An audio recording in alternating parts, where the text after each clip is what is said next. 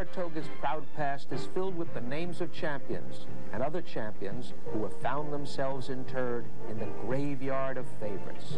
The origin of this nickname was born in 1919 with the running of the Sanford Stakes. Man o' War, racing's standard of greatness, was to suffer the only loss of his brilliant career in this race to the aptly named Upset.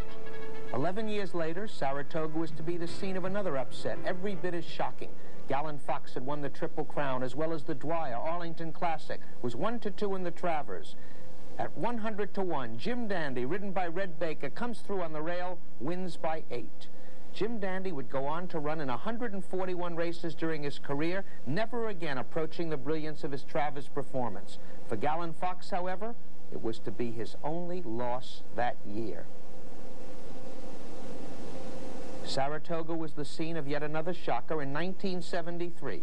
The scene was set early in the week when Reva Ridge, coming off a world record performance and winning the Massachusetts Cap, was stunned by 56-1 Wichita Oil in an allowance turf test.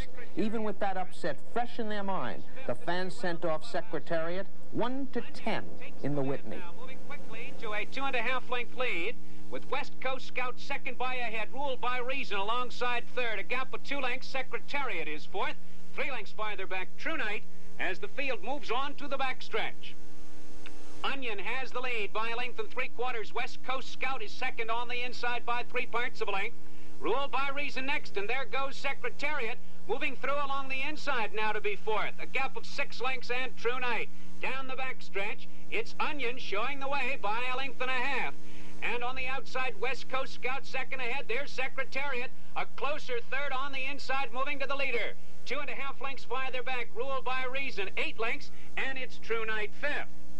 They go past the half-mile pole into the far turn. Onion in front by a length. That's Secretariat. On the inside, taking over second position, moving to the leader. West Coast Scout is now third, with Ruled by Reason fourth. Far back, it's True Night. On the far turn, Onion in front by ahead. Secretariat on the rail, now up to challenge for the lead. Coming to the top of the stretch, it's Onion on the outside, and Secretariat on the rail up to challenge. They turn for home. There's 3/16 of a mile to the finish. It's Onion on the outside. Secretariat on the rail, stride for stride, head and head, and down the stretch they come. Onion on the outside, Secretariat on the rail. 1/8 of a mile to the finish. The leaders head and head, stride for stride. Secretariat and Onion. Onion has the lead by ahead. Secretariat on the inside, past the 16th pole. It's Onion in front by ahead. On the inside, Secretariat. Was it Alan Jerkins, the giant killer who trained Onion? Was it Secretariat's almost breaking through the gate before the race started? Or was it Saratoga?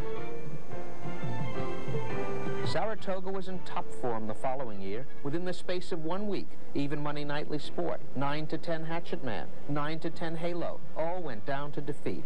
Undeterred, however, the Saratoga crowd made Chris Everett the winner of the Philly Triple Crown and the 50-length conqueror of Miss Musket in a match race, 1-2 in the Alabama. Pressing the stands for the first time. It's Quay's Quilt in front by a length and a quarter, with Chris Everett in second position. Along the inside, that's C Sister racing third.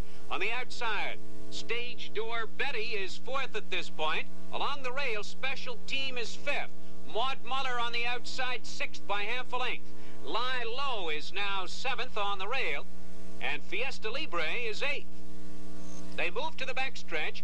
Quay's Quilt in front by 1 length, with Chris Everett on the outside, second by 3/4 of a length, and C Sister is now third by a length and a quarter. Stage Door Betty fourth by 4 lengths. Lie Low is next, then Special Team along the rail, Fiesta Libre, and Maud Muller between horses eighth. Continuing down the backstretch, it's Quay's Quilt on the inside, in front by ahead, as Chris Everett moves on the outside to challenge C Sister, a closer third. That's Stage Door Betty in fourth position by 3, followed by Lie Low. Around the far turn they go. Quay's Quilt holds on to the lead now by a length. Chris Everett second on the outside by 1. C Sister is third by ahead. Stage Door Betty fourth. As they move now to the top of the stretch, Quay's Quilt maintains the lead by half a length. Chris Everett on the outside is second by 3. Stage Door Betty takes over the show spot. Along the inside, Fiesta Libre moves up. Straightening away in the stretch. It's Quay's Quilt in front by a length and a quarter. Chris Everett second. Out in the middle of the racetrack. Special Team moves up. Between horses, Fiesta Libre, Maud Muller on the rail. Coming to the 16th pole, Quay's Quilt in front by 1. Chris Everett is second. 70 yards from the finish, it's Quay's Quilt and Chris Everett on the outside. Quay's Quilt, a half-sister to Susan's Girl, leads from wire to wire as Heliodoro Augustini's follows instructions to the letter and steals the race. Another Alabama. 5 years later, another Filly Triple Crown champion, Devona Dale, another odds-on favorite, 1 to 5 on the board, another Saratoga surprise. And they're off. On the outside, it's In the Air, and Mersey Dotes along the rail, then Devona Dale, and Poppycock with Croquis past the stands now for the first time. It's In the Air has the lead by 2. Devona Dale on the outside in second, cutting into that lead. Mersey Dotes on the rail is third, then Croquis in fourth, followed by Poppycock in fifth. They enter the clubhouse turn now. And the first quarter is running 24-1. It's In the Air leads the way by a length. Devona Dale on the outside is second. Then Mersey Dotes on the rail in third. Croquis is fourth, and Poppycock remains fifth. Continuing around the clubhouse turn, it's In the Air leads the way. Now by only a half length as Devona Dale gains on the outside. In second by 2. It's Croquis on the outside third. Mersey Dotes back into fourth, and Poppycock remains fifth. The half and 49 even, an easy pace. It's In the Air on the rail has the lead, maintains that lead by a neck. Devona Dale on the outside in second by 2.5. Croquis on the outside again in third by a head. Mersey Dotes on the rail in fourth by 2, and Poppycock remains fifth. They're at the half-mile pole, and 3 quarters run in 1:12-4. It's In the Air, continues to lead the way by a neck. Devona Dale right there in second by 2. Mersey Dotes moves up again into third. It's Croquis on the outside in fourth, then Poppycock around the far turn. It's In the Air now, draws clear again by a full length. Devona Dale on the outside is second by 2. Then Mersey Dotes, Croquis, and Poppycock at the top of the stretch. They're in the stretch now, and it's In the Air, draws clear by 2.5. Devona Dale is second by a length and a half. Then Mersey Dotes on the rail, and Croquis is followed by Poppycock past the 8th pole. It's In the Air. Apparently he's going to take this race. It's In the Air has the lead by 2.5, and Devona Dale is second. It's In the Air in front. It's In the Air, using the same front-running tactics of Onion and Quay's Quilt, ends Devona Dale's streak of 8 straight stakes wins. Saratoga has claimed another victim.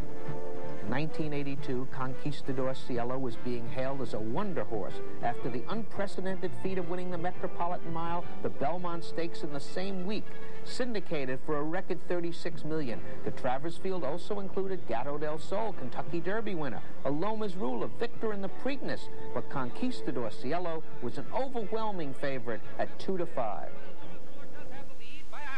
Conquistador Cielo along the inside is right alongside. They will enter the clubhouse turn together. And right behind them, surprisingly, is Gato del Sol. Then it's Le Jolie in fourth, and Runaway Groom is fifth. The first quarter was running a very fast 23 2/5 seconds.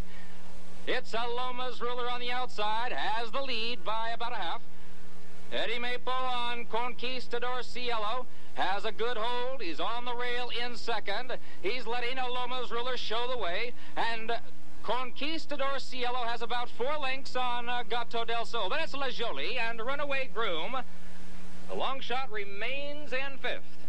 The half, still a very, very fast pace. It's 46-2. A Lomas Ruler on the outside continues to lead, and Conquistador Cielo is only inches behind as they approach the far turn. About 4 back is now Le Jolie gaining on the rail, moving into third, and Gato del Sol is back into fourth. A Lomas Ruler on the outside, Conquistador Cielo on the rail. They are heads apart, 3 quarters, 10-3. Conquistador Cielo, a Lomas Ruler. They remain together. They have 3 on Le Jolie, but Le Jolie is making up lots of ground. They're at the top of the stretch. The mile in 35-4. A Lomas Aloma's Ruler stays in front. Along the inside, Conquistador Cielo. And now Conquistador Cielo puts ahead in front. Aloma's Ruler on the outside is second. And Runaway Groom from Canada moves up. Runaway Groom alongside the inner two. Those three to the wire. Runaway Groom, Aloma's Ruler, Conquistador Cielo, Runaway Groom in front. Shades of Jim Dandy. Runaway Groom, although only 12-1, stuns the sporting world with his upset victory in the Travers, but never duplicates the brilliance of that day. Later, it came out that Conquistador Cielo, wearing front bandages for the first time that day, had had his ankle tapped days prior to the race, so he may have had an excuse. It matters not. Conquistador Cielo will go down as just another victim of Saratoga, graveyard of favorites.